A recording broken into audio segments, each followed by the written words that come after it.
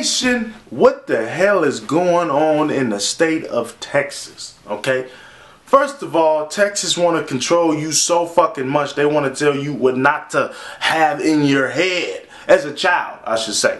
You got a kid in middle school who for some reason fell in love with Matt Bonner. What is it, Bonner?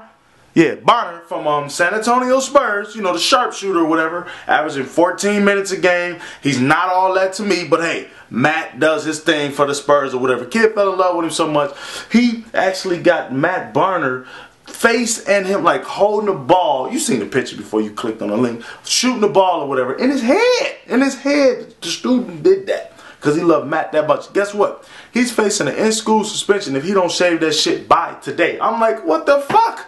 You act like he got Ice Cube in his head throwing up Crip or Eazy-E or some shit like that.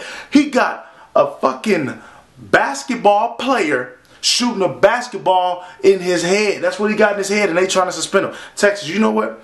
You need to really calm the fuck down, okay? You need to really, you know, slavery is over with, so they're like, fuck that. We're going to control something, all right?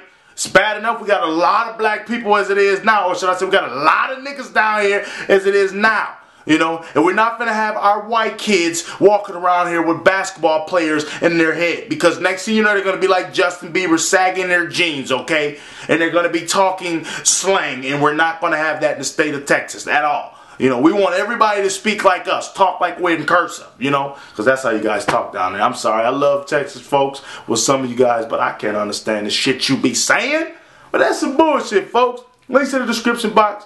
How do you feel? Do you think that the boy should have to cut his damn head? They lucky he a little white guy if you didn't catch on to that. They lucky he didn't shave his shit like a skinhead and walk in there and say, what? I've been watching Higher Learning and I'm pissed, goddammit. You know what I'm saying? He shaved his favorite basketball in his head. This basketball player. Come on, folks. Lighten up. Get your fucking thumb out your ass, man.